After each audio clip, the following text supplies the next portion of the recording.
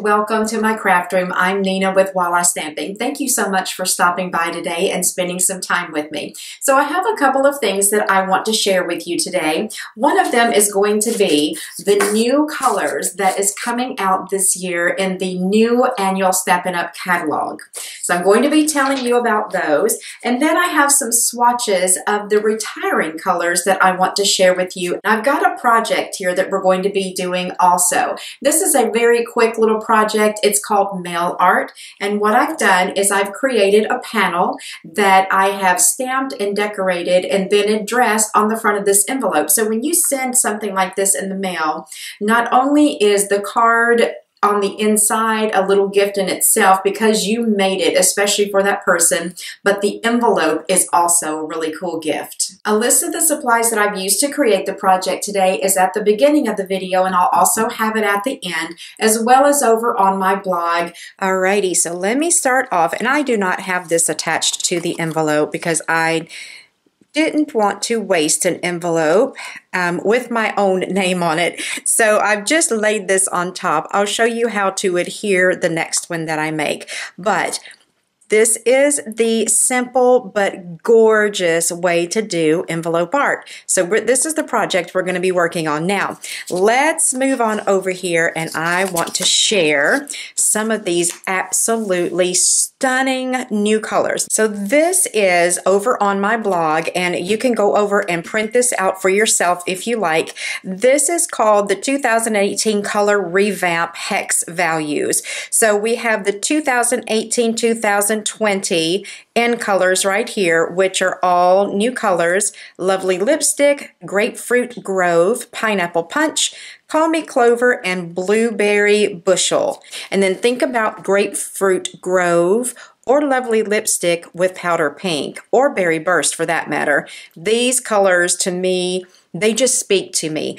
And looking at the colors this year, I feel like everything really coordinates together so very well. There's so much more of a gradual variation, especially in the midtones of all of these colors, and I think that they work together better than the colors that I've worked with from Stampin' Up! In the past. We have the 2017 through 2019 in colors, which you're probably already familiar with: Powder Pink, Lemon Lime Twist, Tranquil Tide, Berry Burst, and Fresh Fig. Then they've separated the Whisper White, Very Vanilla, and Basic Black into its own color collection, and they're just calling that the Basics. When you think about it, white and black are just neutral colors that go with anything. So I think that putting them in their own color family and their own collection was a great idea. Then we're going to move down, and we've got our neutrals, brights, subtles, and regals. The neutrals are all beautiful. I love how we go from the Merry Merlot all the way down to the Night of Navy, which is a very classic color. And then we have a new gray called Gray Granite. I like it. And we've still got the basic gray. So we have 3 different colors of gray now: Gray Granite, Smoky Slate, and Basic Gray. Then we have the brights. They are so vivid and beautiful and make excellent colors for really any kind of project at all. Then we'll move over and we have the subtles, which are very soft and kind of muted. And then the regals are very rich and full of color. Can you already imagine yourself using those colors in your next cards or projects? And there are also some colors that were previously used that will be coming back, and those colors are Mossy Meadow, Poppy Parade, Flirty Flamingo, which we'll get to that in a minute, Coastal Cabanas, Mint Macaron, we'll get to that also, and Blackberry Bliss. So let's go through our colors that are retiring. So we have Always Artichoke, Chocolate Chip, which I'm kind of sad to see that one going away, but then every time I would use this paper, I would think about a Hershey candy bar, so I guess it's good and bad. Now this one I'm really going to miss, Elegant Eggplant. Purple is my favorite color, so of course I'm going to miss Elegant Eggplant. Island Indigo, Marina Mist, there's another purple that I love, Perfect Plum, Pink Pirouette, Red Rose, or rose red. I said that totally backwards. Let me do this right here so that I can get all of these colors in the camera for you at one time. There's the pink pirouette and the rose red, soft sky, tangerine tango, wild wasabi, and wisteria wonder. So all of these colors are going bye-bye. Now, let me get these out of the way and I'll show you some of the in colors that are going away. So we have Dapper Denim, Emerald Envy, Flirty Flamingo, Peekaboo Peach, and Sweet Sugar Plum. Now, the Flirty Flamingo, let me get back to this like I was saying. This color is currently being used, but it's an in color. So it's going to move from the in colors to the Brights collection. So the Flirty Flamingo is going to be hanging around. Now, the Mint Macaron was a color that came out last year, and as far as I can remember, it was only around during the Occasions Catalog and Celebration, and they're going to be bringing that one back. Let's see if I have it here. So here is the Mint Macaron. As you can see, it's kind of a blue-green. So that's a nice color to use on lots of springtime and summer projects. All right, so let me show you these. And I have all of these over on my blog that you can go and print out. These are the color coaches. This is the in colors here.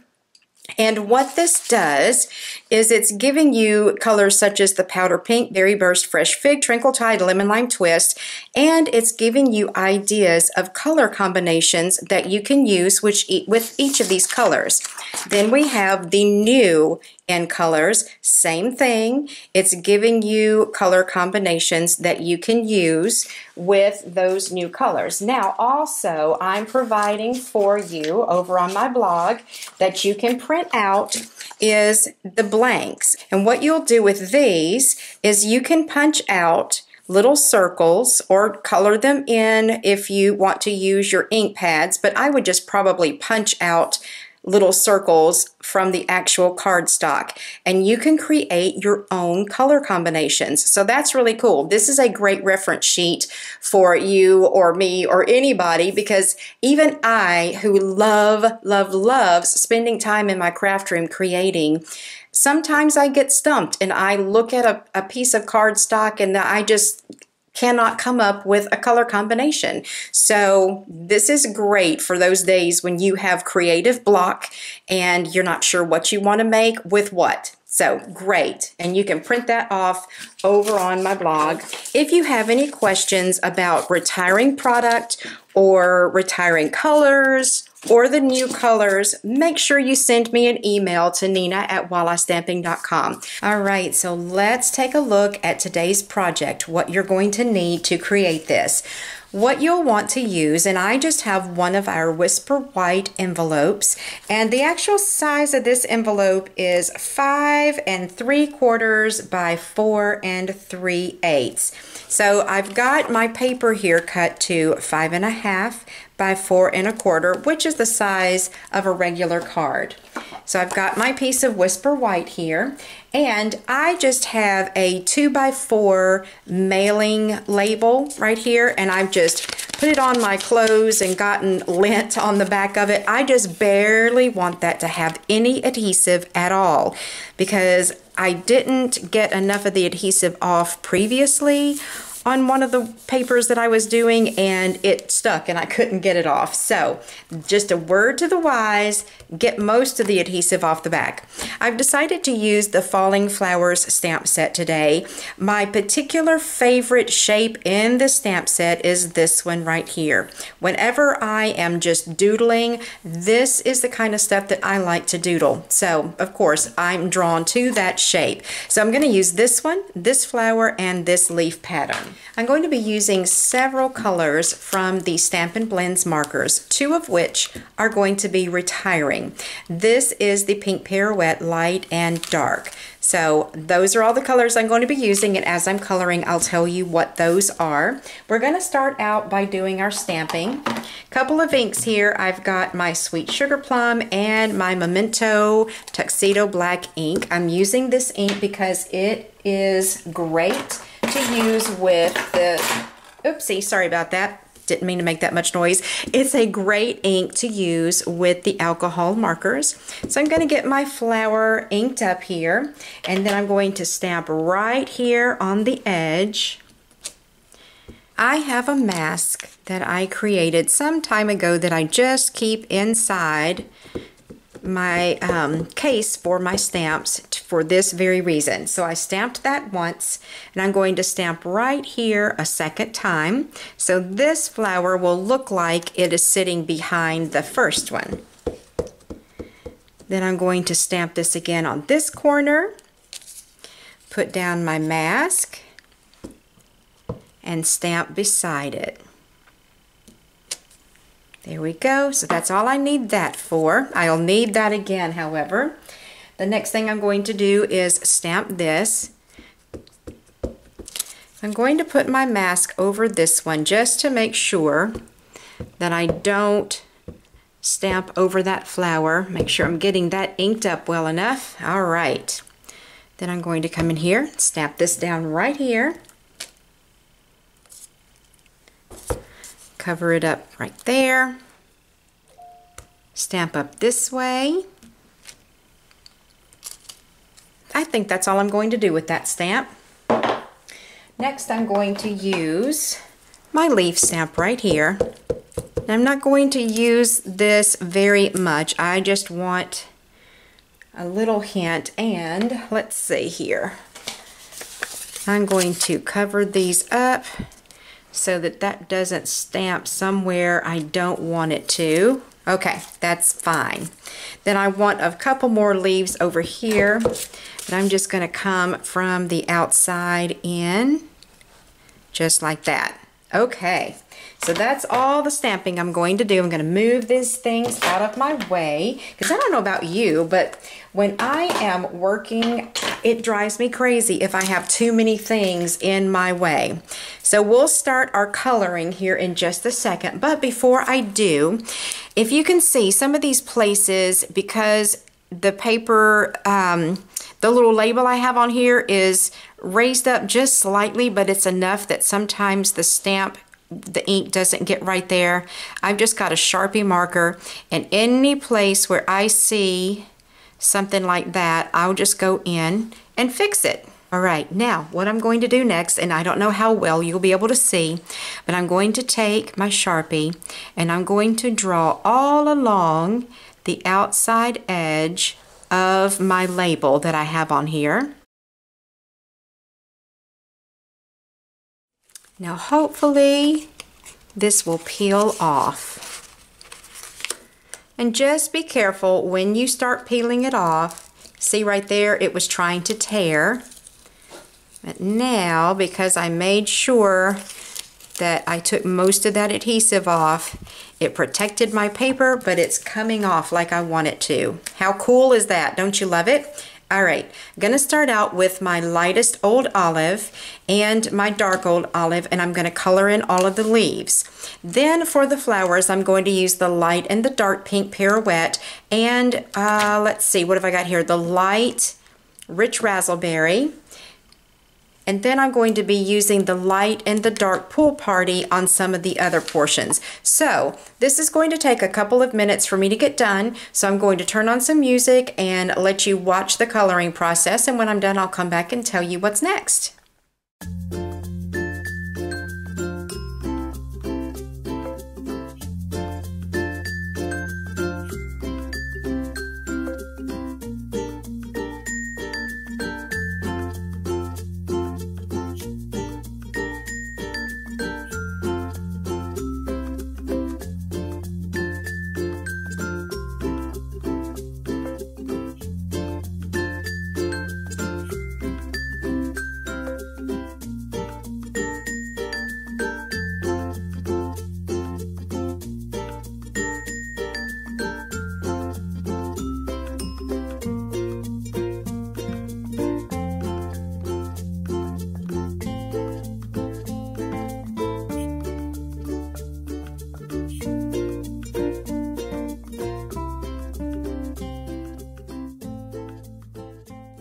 Alrighty, so we've got that all colored in. There's a couple more things that I want to do, and I decided after I looked at this on my envelope that it just didn't stand out well enough. So what I decided to do was use my Sweet Sugar Plum, which is a retiring color, ink up my sponge, and just add this all the way around.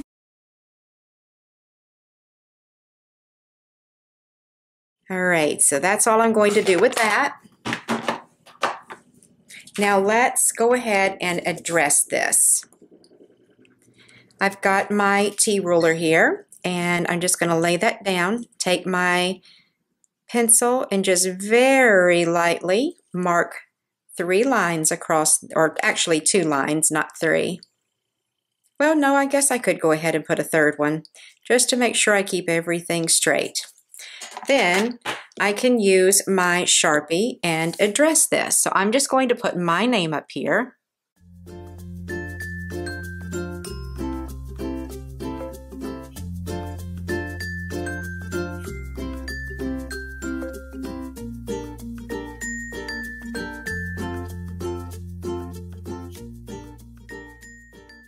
Now I just use a fictitious address because I don't live on street name. So anyway, there's that. Now let's talk about sticking this down to our envelope. And I'm actually going to go ahead and do that now.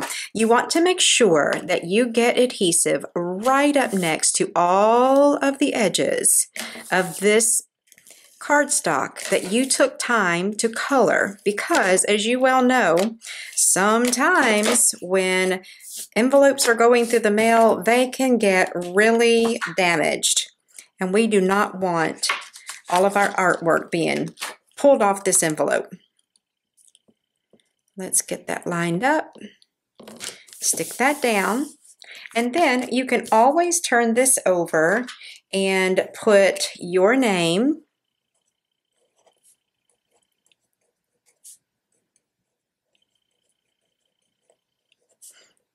and address back here.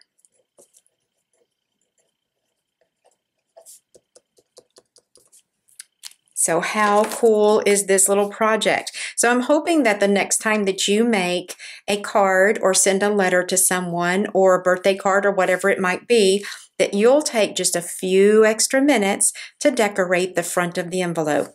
Then of course you put a couple of stamps up here. Thank you for joining me today. I hope that you enjoyed today's project and learning about the retiring colors as well as the new colors that are coming out in the new annual catalog. If you have any questions concerning the retiring product and colors or the new colors, make sure that you send me an email. The address is nina@wallastamping.com. And if you need any of the product that you've seen me use today, I'll have a list at the end of the video, and I'll have a list over on my blog. All you have to do is click on the image to shop, or you can go to wallastamping.com/order SU. While you're over at my blog, make sure you don't forget to sign up for that newsletter so that you can receive your welcome gift as well as the exclusive tutorials and promotions. And as always, I would love for you to subscribe to my YouTube channel, give this video a thumbs up, and share it with your friends. I hope you have a great week, and I'll talk to you soon.